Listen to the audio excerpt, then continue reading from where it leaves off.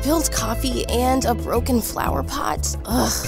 Which furry fiends are responsible? A cat crime has been committed, and it's up to you to identify the culprit. Using clues, supporting evidence, and a little problem solving, you'll be able to figure out exactly where each suspect was sitting at the time of the crime. There are 6 felonious felines to choose from, each with their own identifying physical traits. To play, start by selecting one of the 40 challenge cards and placing the corresponding crime token on the game board. Oh no!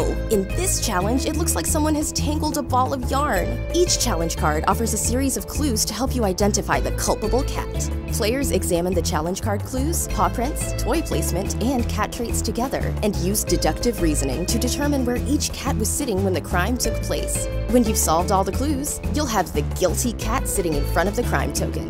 You win! Cat Crimes is a single-player logical deduction game for ages 8 to adult and includes a game board, 6 lovable cat characters, 6 crime tokens, and 40 challenge cards with solutions.